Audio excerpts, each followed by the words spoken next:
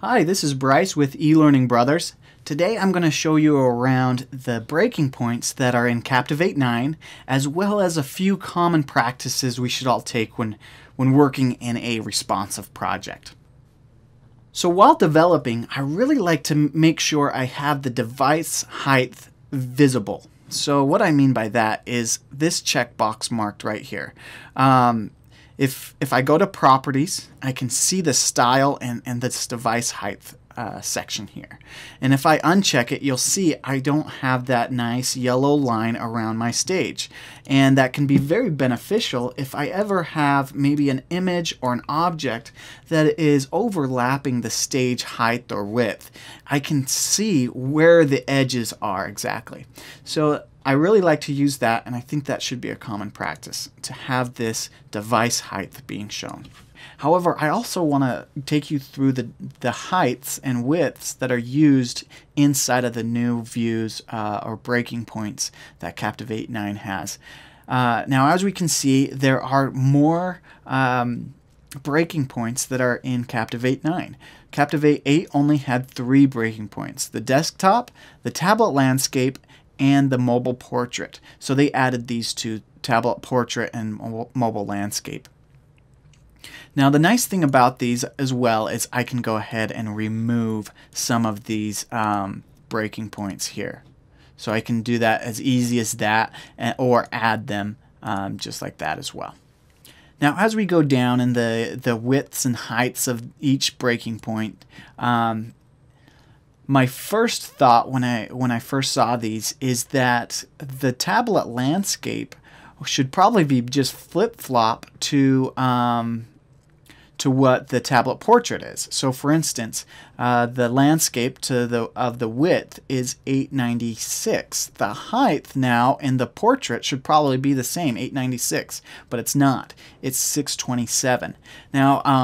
Now I can't be a mind reader, and I don't know exactly why Adobe did this the way they did it, but in my opinion, this is actually a really good thing, because take for example the mobile views. They have the similar thing where the device height is 414 in the landscape, and in my opinion, or what I assumed it should have been, is it just should have been flip-flopped, and that should also be 414. However, or 410, yeah, 410, 414. However, I think the reason why they did this is they wanted you to optimize for the maximum size that that a device could be at, or the maximum width that a device could be at. So take for example mobile phones again.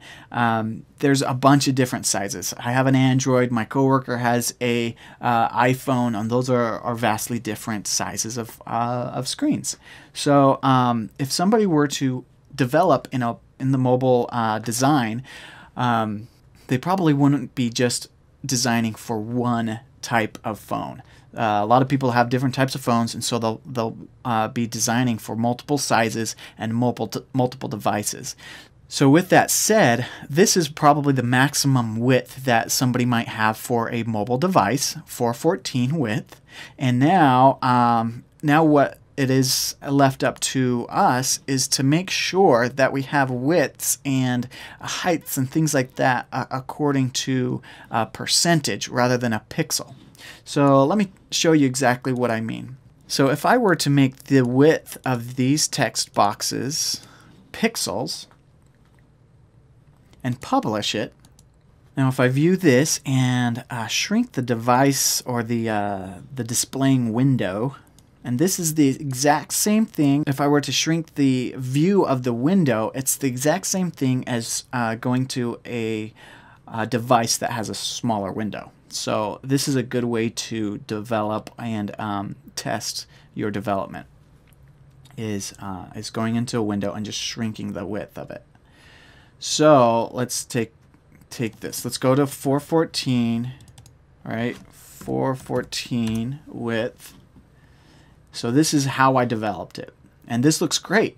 But say again, this is the maximum size that a phone could be, a maximum width the phone could be. My phone personally is a lot smaller than this. It's around, I think it's around 300 or something like that. I'm not exactly sure. But check this out. So if I shrink the size of the window to somewhere around 300, where it should probably be at for my personal phone, the pixel width on these text boxes stay at that same pixel width. And so the text now still comes out to about right here and gets cut off.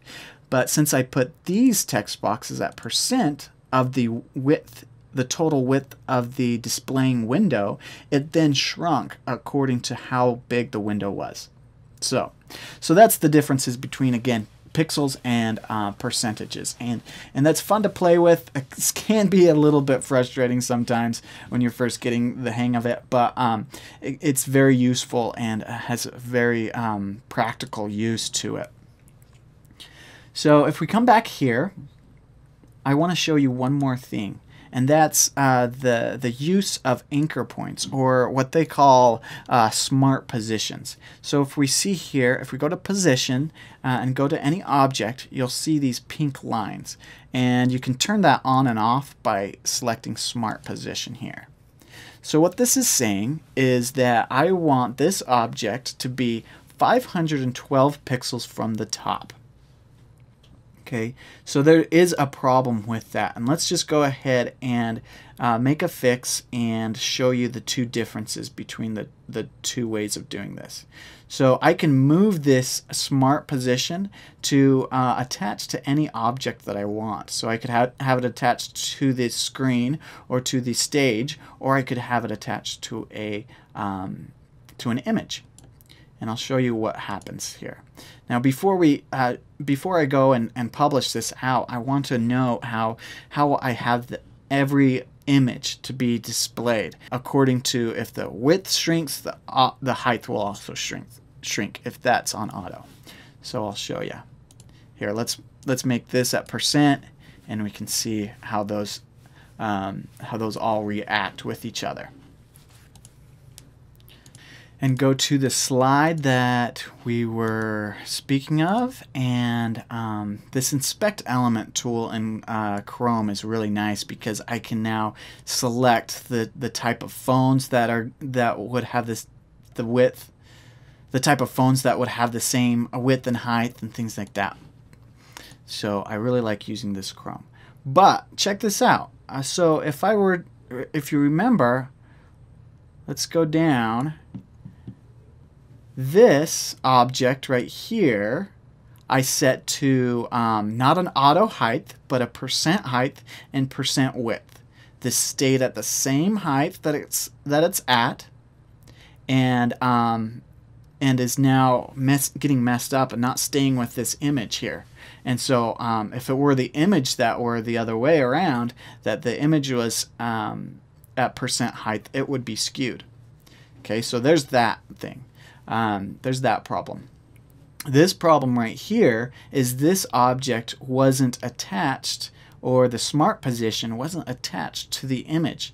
So what happens if you go down further, you'll see this big weird gap here, and now this text isn't really attached to this image anymore. However, this text right here, since I attached it to the image, right, it followed the image because the height changed. The position also changes as well, because it's always going to be, I think it was at 15 pixels away from the edge of this image. So it always is 15 pixels away. This one is always, what, 500 and something away from the top. So it stays in that position, but this follows that the height of this object. So there you go. So once you have used those anchor points appropriately and the percents of widths appropriately, you can then have a design that works in all different views and all different sizes of screens. So I hope that helped with designing your own responsive project.